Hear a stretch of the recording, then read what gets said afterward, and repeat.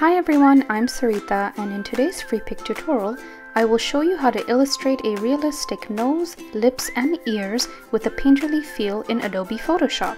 In a previous series on Freepik, I have shown you how to paint eyes digitally in Photoshop.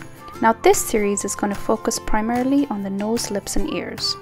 Discover the techniques on how to paint these features using the dual brush tool, painting with shape dynamics and an angled brush, how to color pick the skin tones, as well as the layering process whilst painting.